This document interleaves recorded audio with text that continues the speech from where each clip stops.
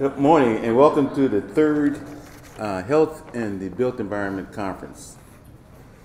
First I want to say, everybody who's from out of town, welcome to San Antonio. We hope that you spend money and hope that you just enjoy yourself. We hope to have today a full conference. We're trying to start on time because we have a lot of activities that we're planned for today. But I just want to run through a couple of things just so that you understand the purpose of this conference. As I mentioned, this is the third conference, but the purpose is to work collectively and to break down silos both within and without the community in order to facilitate health and wellness in all of our neighborhoods. We're working with architects, planners, construction people, as well as the health department in integrating this environment that we live in. So that's really important that we talk about that today.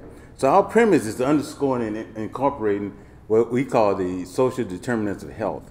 And social determinants of health are going to be integrated. Is that on? It's off? Okay. Test. Okay, the social determinants of health are going to be integrated into each one of these sessions today. So you get a broader perspective of what we mean. Now, along with the American Public Health Association and the San Antonio Metropolitan Health District, our goal for this entire year is to deal with health in all policies. And you hear that theme throughout all of our sessions today. But we also want to thank a couple of people for getting us here today. We have the San Antonio River Authority, the University Health System, and you'll see some streaming here on the side. The UTSA, Department of Kinesiology, Health and Nutrition, the Bexar County Health Collaborative, the UT Health Science Center at San Antonio Institute for Health Promotion and Research, the American Institute of Architects, the San Antonio chapter, HEB, our famous grocer here in town, the Whitty Museum, and HEB and the Whitty Museum and the Health Department have a very unique program that we're collecting data that you'll see in some of the posters outside, some of the work we're doing that's very unique to that collaboration. Also, some of our sponsors include the Institute for Leadership and Capital Projects, It's Time Texas, the American Planning Association is the Texas chapter, and Nowcast San Antonio. But also another group I want to actually introduce as well as thank, and that's the planning committee for this program. They worked almost all year planning this program. And so if the planning committee viewers in the room, would you just stand up just briefly, just so that people can see who were part of this?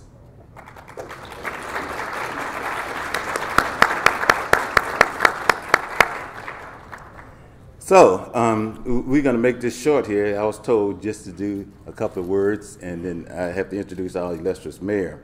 But also, it's some sponsor exhibits that we have outside. So please, during the course of even changing sessions, just to stop by and see some of the poster sessions. We also have a UTSA student project on low-impact development. That's also out in the foyer, as well as our display on, again, the social determinants of health. And you actually understand what our perspectives are in the health department, as well as how we're trying to integrate into the community at large. And I'll say one other thing. We have three major projects going on in the city of San Antonio this year. That's our sustainability plan, our comprehensive plan, and our transportation plan. All those plans now have some piece of health involved in all the plans, and we look forward to the outcome of those projects. But my real task here this morning is to introduce an outstanding mayor of the city of San Antonio. She's been a member of the San Antonio City Council prior to her appointment, election as mayor of San Antonio. She's remained focused on balanced growth throughout the city and targeted investment areas where opportunities have been limited. She led the effort to bring over $50 million in federal funding for revitalization of the San Antonio's east side. I know that's one of her favorite communities. And also, Mayor Taylor has obtained a master's degree in city and regional planning from the University of North Carolina at Chapel Hill and a bachelor's degree from Yale University. Without further ado, I'd just like to introduce Mayor Ivy Taylor.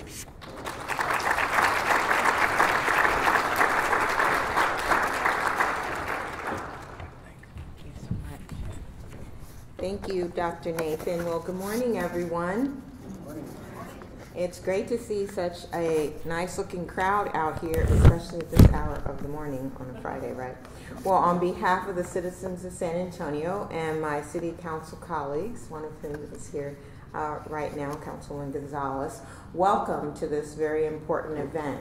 I know that you've taken time out of your busy schedules. We appreciate that. And many of you have been involved in organizing or will be presenting today the third annual conference addressing health and the environment. So we appreciate your presence and participation. I know that you are in for a treat today. It's a great opportunity to talk about issues that we all care so much about, the ways that we can make our community and our families healthier, safer, and more resilient. We're also up for a challenge. As you know, we need to make changes, and that's never easy. Our air and water quality are topics that we must address, the threats to them. We have rates of chronic diseases like diabetes that are still too high here in San Antonio. Now, I'm not only the mayor, but I am also a community development professional. I'm also a former instructor in urban administration. I've trained as a planner, but most importantly, I'm the mother of a 6th grader. And the impact of public infrastructure projects and the regulatory and incentive environment that shapes the private components of the built environment will be one of our key topics today. We need infrastructure that connects all San Antonians to opportunity. As mayor, that's a principal concern of mine. It's my key theme. But also the safety of the streets on my block and the opportunity for my daughter to enjoy our neighborhood park also top the list as a mom. Each of you here in this room bring valuable perspectives, just as each part of our public realm should serve multiple purposes. Streets, parks, plazas, and sidewalks, our Howard W. Green Creekway trail system, properly designed and maintained, they support our social bonds by connecting us, giving us a chance to get exercise, clean our air and water, and improve the adjacent property values and even attract visitors. These all offer social, economic, and environmental benefits, and that's the way we need to think. All of these multifunctional places taken together constitute our shared living space, a space that belongs to everyone. Places that belong to all of us have to welcome all of us, particularly in light of our need as a community and a country to grow more sustainably. Now, while sustainability is often thought of as a green concept, it isn't just a green concept. It's also about efficiency, which we talk about a lot at City Hall, using our resources wisely, especially if those resources are taxpayer dollars. We have hundreds of billions of dollars in unmet transportation needs around the country, and many cities are laboring to fill environmental remediation mandates from the federal government due to impacts on air and water quality. Now, just let me digress for a moment here. I don't want to imply that cities aren't green, because density is the best path to reducing resource consumption. And the greenest city in the U.S. by many metrics is the one where I started my life's journey, New York City. Surprised to find that out. When we can all walk and cycle safely to access places we need or want to go, and these are modes of transportation that are supported by density, by the way, then we will have a healthier and more sustainable city, and a more equitable city, because walking and biking are much more affordable than other modes, mainly having an automobile. We don't tend to think about how much it actually costs to maintain a car. A city like this that I'm describing also offers a benefit for people who want or have to drive their cars, and that would be a reduction in traffic congestion. As the incomparable Jane Jacobs wrote in The Death and Life of Great American Cities, required reading for any planning student like me, traffic congestion is caused by vehicles, not by people in them. At the national level, U.S. Department of Transportation Secretary Anthony Foxx issued the Mayor's Challenge for Safer People and Safer Streets, which I have accepted.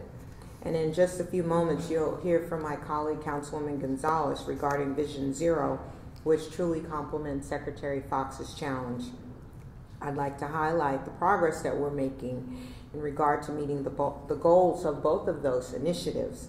After reviewing that Mayor's Challenge with staff from our city departments, such as Transportation and Capital Improvements, I was pleased to see that many of the components include actions that the City of San Antonio has already been working on in order to enhance safety. And in 2011, the City of San Antonio adopted a complete streets policy, and we're actively working on reconfiguring important streets like Broadway to welcome and protect pedestrians and cyclists. In 2011, the city adopted the Safe Passing Ordinance, requiring a minimum of 3 feet of space be given to vulnerable road users, such as bicyclists and pedestrians when passing. And a few years later, in 2014, the City Council adopted the first hands-free ordinance, restricting individuals from using cell phones when operating a vehicle in order to reduce dangerous distracted driving. More recently, under a grant administered through the Alamo Area MPO, the city staff is working on identifying pedestrian priority areas and treatments that go above and beyond minimum standards to emphasize pedestrian safety and comfort. And the city is not only looking at engineering components, but also we're looking for opportunities to continue the enhancement of walking and biking safety laws and regulations at the local and state level, including reductions in speed limits. In short, our city has been and continues to be proactive regarding traffic safety. We've made and are continuing to establish policy decisions that direct the city staff to construct projects that keep everyone and every mode of transportation in mind. However, as we'll discuss today, achieving a healthy built environment is not just about traffic engineering. It's also about land use decision, urban design, which I've been talking a lot about lately, and how we structure our development incentives. But most importantly, achieving a healthier built environment is about each and every one of you here in this room. It's about each of you being an advocate for change, letting your elected officials and neighbors know that our future depends on realizing these very ideas and actions that we'll be discussing today, and that the cost of maintaining the status quo is too great for our community. Thank you so much. I'm very excited about the rest of the day. Thank you for being here.